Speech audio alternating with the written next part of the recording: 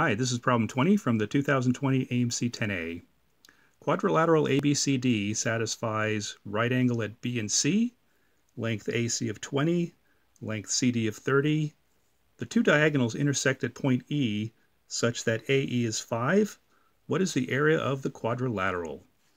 Okay, this looks kind of difficult. Let's make a rough sketch so we can see what we're dealing with. It looks like we know the dimensions of triangle DCA. So let's start with that. Length CD is 30, so let's draw the base down here. And point A is 20 units away from C. And it looks like we're going to form point E 1/4 of the way down AC. So it looks like we're going to break up AC into 4 parts. That's going to be point E.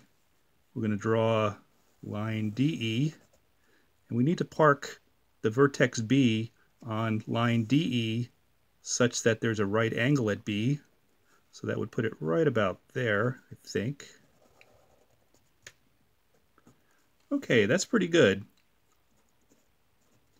So I sense that a scale drawing is really going to help us out here because it looks like we already know the area of DCA. The area of DCA is 300.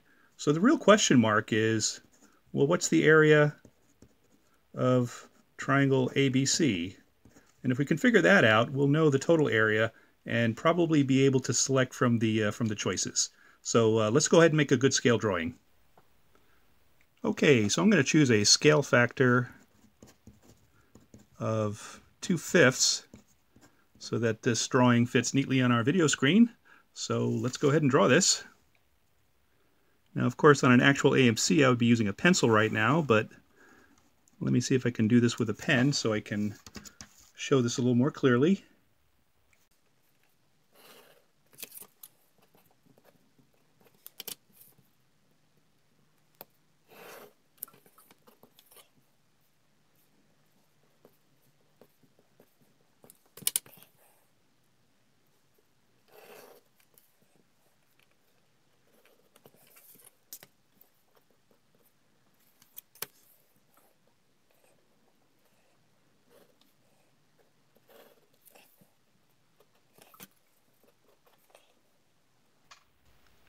Okay, that's a good scale drawing. Now let's see what we can do with it.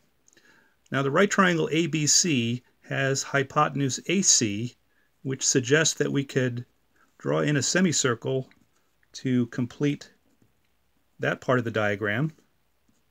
And the semicircle intersects vertex B.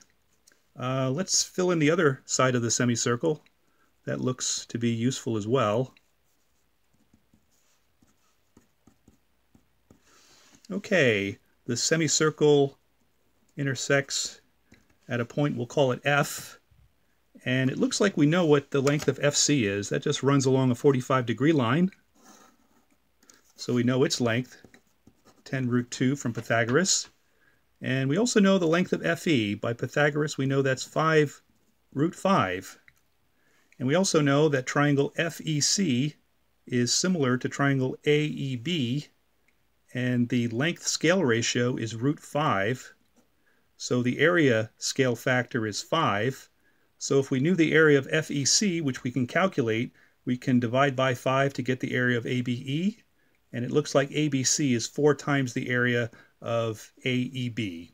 So that seems to be the mathematical approach. But this scale drawing is so accurate, it seems as though we can just measure the area of ABC. So let's give that a try. So we notice that the altitude from B to the hypotenuse is 2.4 centimeters.